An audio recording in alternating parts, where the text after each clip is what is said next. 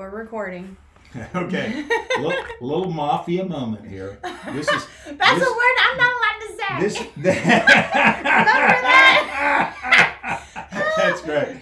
Okay, so the ugly guy on this side of the picture, obviously that's me. The ugly guy on this side of the picture is Russ Ford, who is my he's not my brother, but he is my brother. But we're first cousins actually.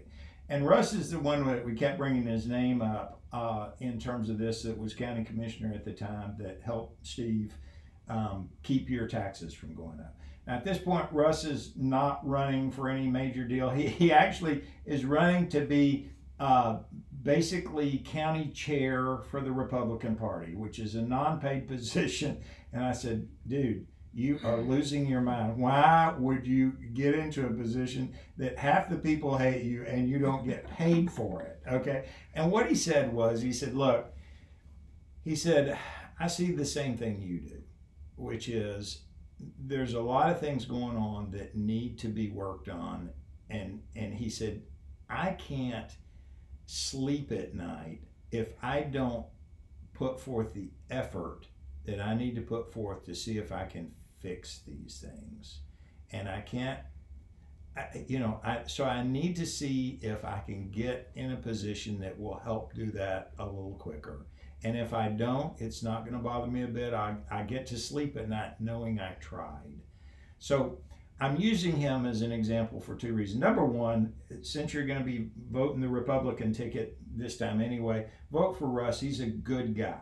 Okay. He is. He's one of my uncles. I've vented to him. Yeah. He's like, dang, he's Uncle Jay calls him like the pit bull, so it makes sense that him and I get along. And when I vent, I'm like, I'm gonna do this, and then I got this app, and he's like, go get him, kiddo. Like, well, and the other thing about Russ is that he does truly care about the people too, and he listens to us, which is important to you. I say if crazy you're voting. stuff, or even left field. He'll be like, give me some context, give me some background, so I get. Do you want advice, or do you want to vent? Or do you need me to push you? Tell me what you need before you go. And I'm like, I don't know what I need. Yeah.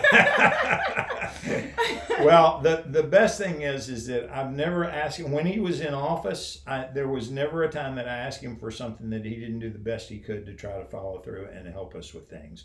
And he would always get on the front line for any project that I was working on and try to help out. And so, once again, I know some other people that are in and they're qualified. The other people in that race are definitely qualified. So I'm not. This is a me talking about my bro type thing. And for me, I love it because I know who he's been. Like I said, the way that I am, when y'all see I'm 100% like this all the time. And I'm like this around everybody. And they've loved me and grown me and mentored me and shared with me. So I feel like, if it's time for change, then these are our people, to where we have the knowledge and the openness and the backbone, the integrity, the fortitude of character to really bring forth change for everybody. I'm going to say this, and this is prickly. The world has taught me to believe that I should be afraid of Republican 50-plus-year-old white men.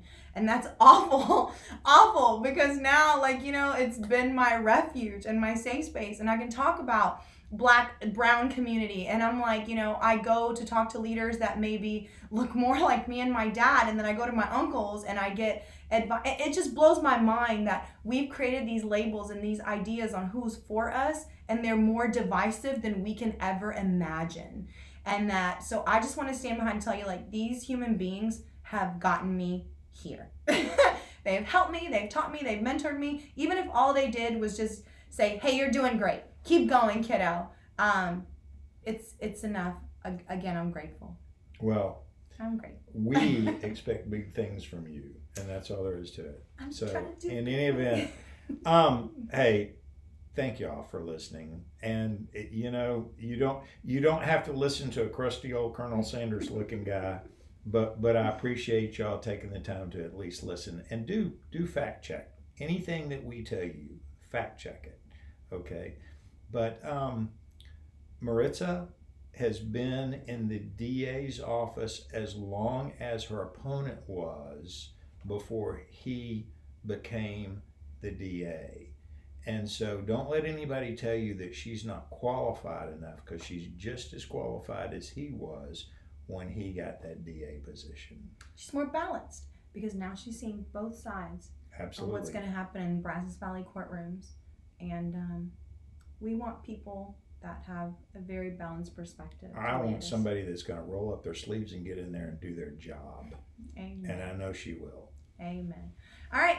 Maybe more of my aunties and uncles will come and share what they've taught me, so I don't keep twisting my words and try not to get anybody fired. Process. Who knows? Might be a new era. Hey, if I'm gone tomorrow, y'all know why. Bye. Bye.